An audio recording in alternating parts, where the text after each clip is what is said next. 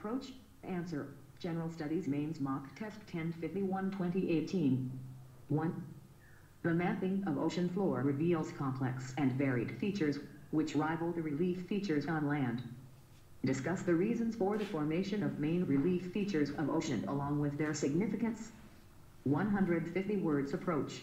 Provide a brief introduction about oceanic and continental relief. Discuss the reasons for formation of various oceanic reliefs. Discuss the significance of various oceanic reliefs. Answer. The lithosphere crust and upper mantle cast broad relief features, continents and ocean basins, which are created by the movement of plates along plate tectonic boundaries, and consequential volcanic and depositional processes. The relief features of continents may be seen to consist of active mountain, making belts narrow zones along the margins of lithospheric plates, like the Alps and Himalayas, and inactive regions of old, stable rock continental shields and mountain roots. The oceans have a more diverse relief than the continents. Much of the oceanic crust is less than 60 million years old, while the great bulk of the continental crust is over 1 billion years old. The floors of the oceans are rugged with the world's largest mountain ranges, deepest trenches and largest plains. It is classified into major and minor relief features: continental shelf, continental slope, oceanic deeps and deep sea plain are major, while hills, seamounts, meadows, trenches and canyons are minor. Formation of main relief features of the ocean and their significance. Continental margin. It is subdivided into continental shelf and continental slope, with the former simply being a submerged part of the continent. Passive continental margin, such as most of the Atlantic coasts, have wide and shallow shelves, made of thick sedimentary wedges derived from long erosion of a neighboring continent. Active continental margins have narrow, relatively steep shelves, due to frequent earthquakes that move sediment to the deep sea.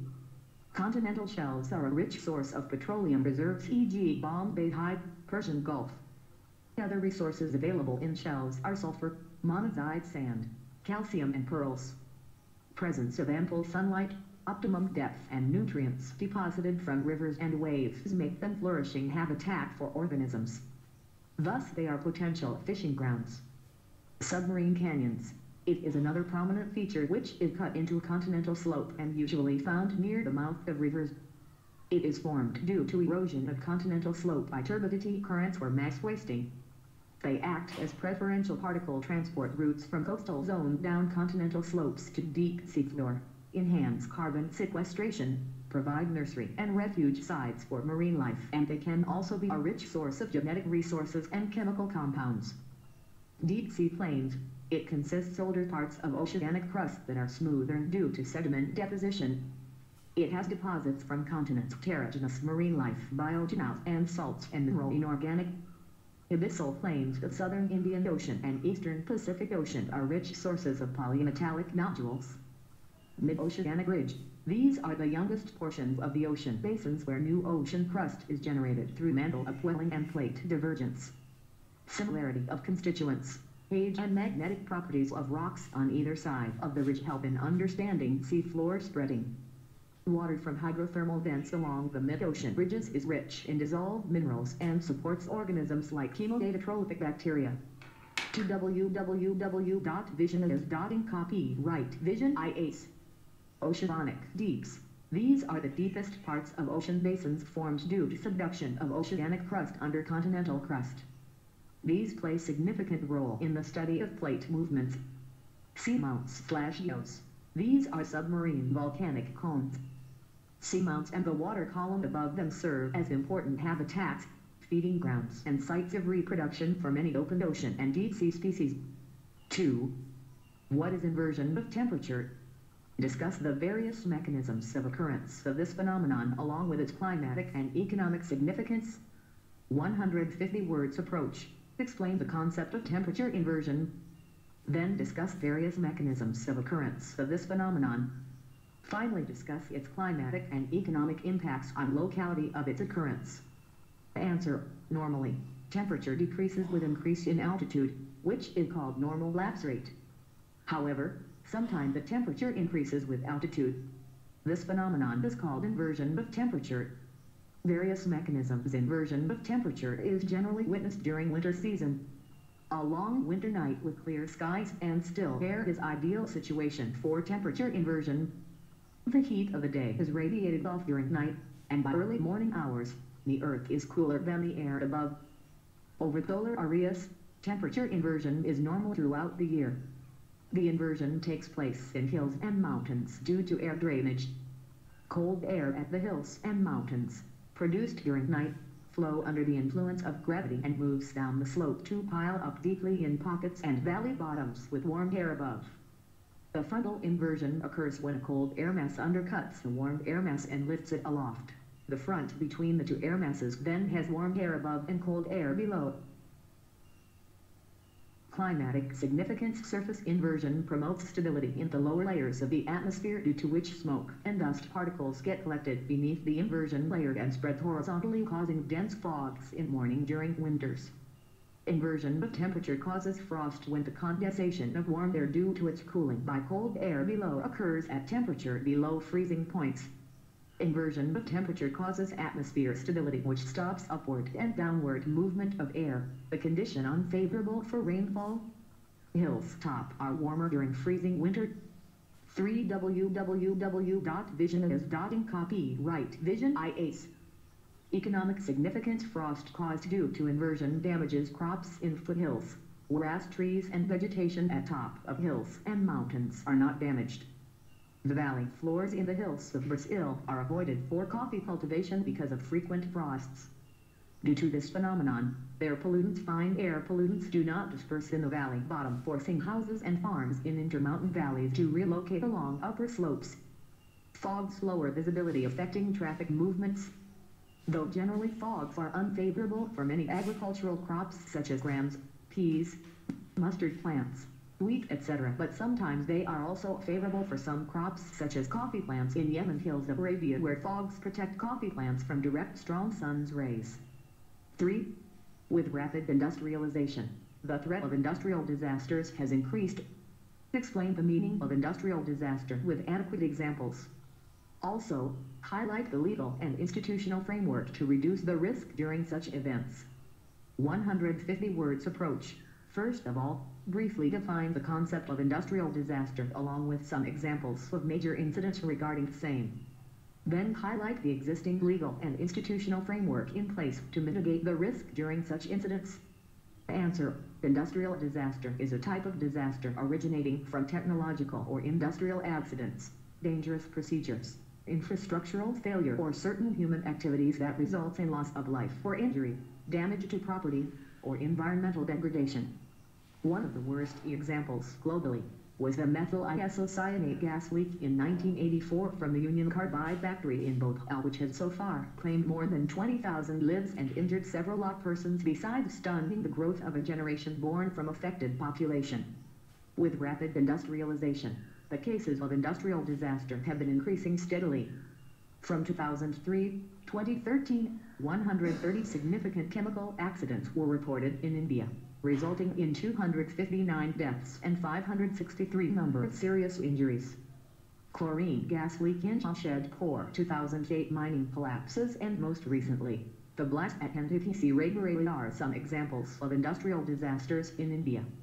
Legal framework: in the pre-Bhopal gas tragedy era, industrial safety was governed by legislations like the Factories Act, 1948, and the Explosives Act, 1884.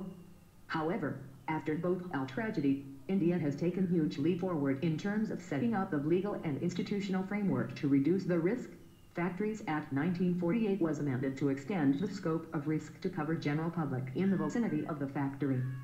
Environment Protection Act, 1986, was enacted enlisting the provisions for management of hazardous waste.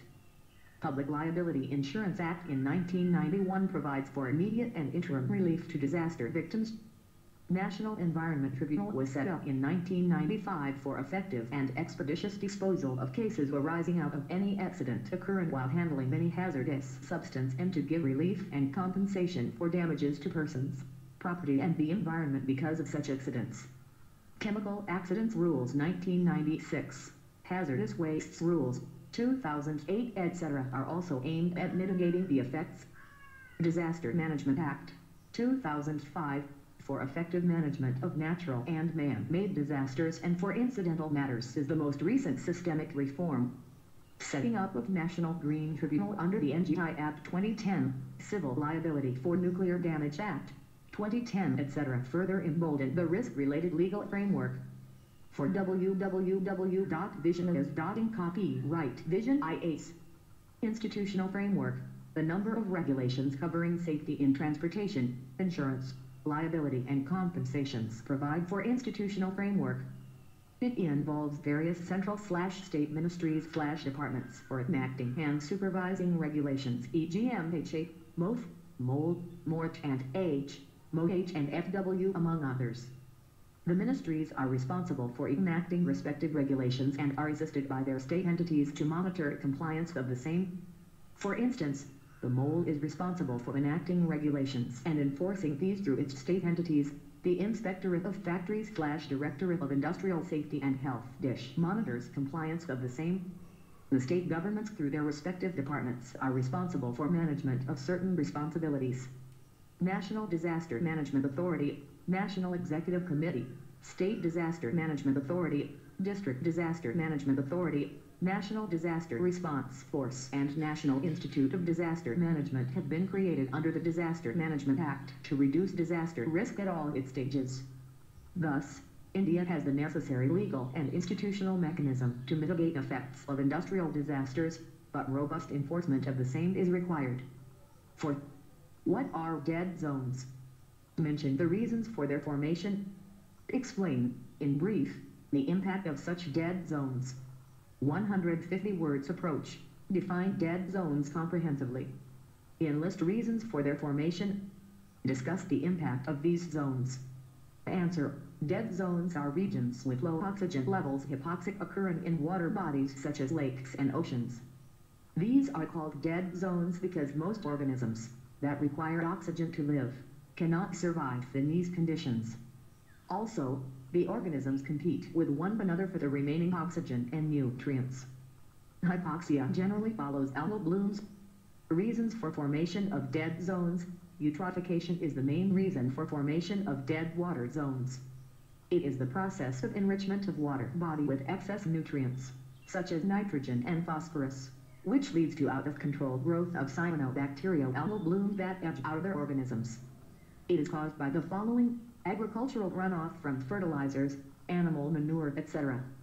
Untreated wastewater from sewage and industrial activities, overfishing that disturbs the marine food web, atmospheric nitrogen released by burning of fossil fuels, etc.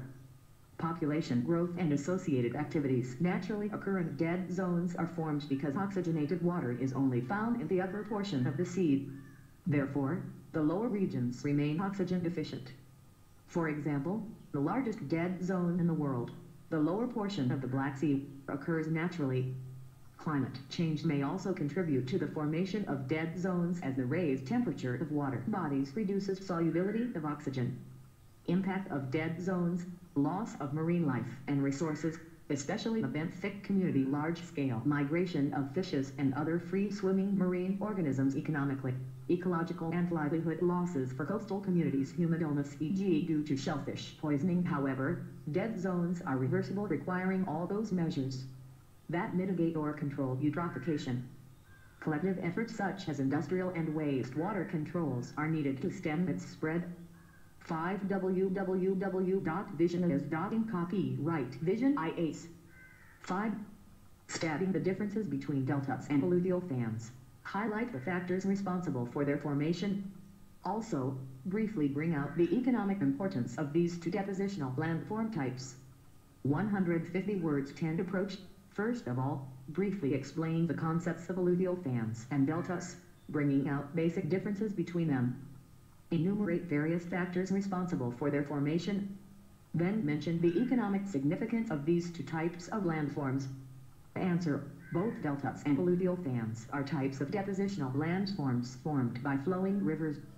Alluvial fans are formed at foothills where streams flowing from higher level break into footslope plains of low gradient, whereas deltas are formed near mouth of streams where it meets seas or stagnant water bodies. The two landforms also differ in terms of characteristics of their deposits. Alluvial fans are generally composed of coarse sediments which are not distinguishingly stratified, whereas deltas are generally formed by fine deposits. Factors responsible for formation of alluvial fans. Stream is flowing from higher elevation with steep gradient for greater sediment carrying capacity. Path of the stream is easily erodible. Further, shape of alluvial fan depends on the climate, such as in humid areas they show normally low cones with gentle slope from head to toe, while in arid and semi-arid climate, they appear as high cones with steep slopes. Factors responsible for formation of deltas. Load carrying capacity of rivers. If the load is not carried far into the sea, it spreads and accumulates as a low-lying cone forming deltas. Composition of sediments carried by rivers. Coarser material settles and finer fraction like silt and